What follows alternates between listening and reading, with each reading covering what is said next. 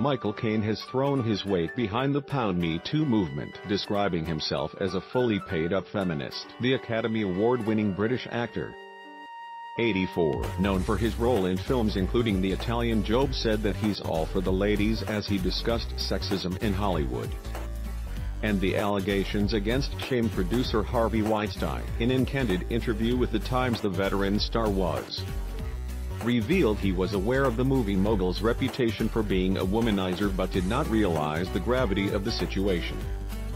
"I knew he was a bit of a you-know," he explained, saying Weinstein's reputation was almost a joke in Hollywood. He said he believed the producer would make advances towards aspiring actresses, but had no idea that he would be exposing himself or doing physical harm to the girl. "It's when they're slightly unknown and they need it. Do you know what I mean? You can't tell Elizabeth Taylor, you're going to have to screw me to get this part." To date, 70 different women including A-listers accused the famed American producer of sexual misconduct. And Michael revealed that he didn't see anything untoward happening himself, remembering how Weinstein certainly didn't do anything when they filmed The Cider House Rules alongside Charlize Theron. His comments come a day after Harvey Weinstein's lawyer defended his client's alleged sexual misconduct as a product of Hollywood culture, calling the casting couch a distasteful tradition but not illegal. The casting couch in Hollywood was not invented by Harvey Weinstein, high-flight attorney Benjamin Brafman, 69, said in a lengthy profile by The Times of London published on Saturday.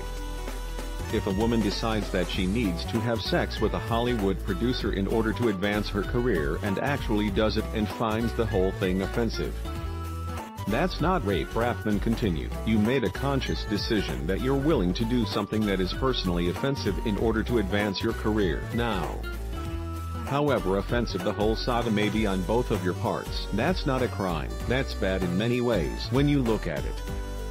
But that's been the reputation of that industry since before I was born. More than 70 women have accused Weinstein of a range of sexual misconduct, including rape. Weinstein has denied having non-consensual sex with anyone, but apologized for the way I've behaved with colleagues in the past.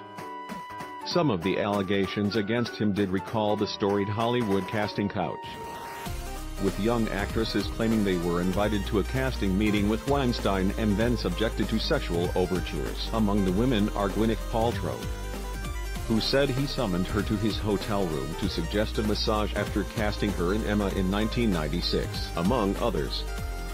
Heather Graham and Brit Marling both penned essays describing their encounters with Weinstein, saying he turned meetings into overtures for massage. Asia Argento claimed Weinstein performed forced oral sex on her, and Daryl Hannah says she repeatedly rebuffed his advances.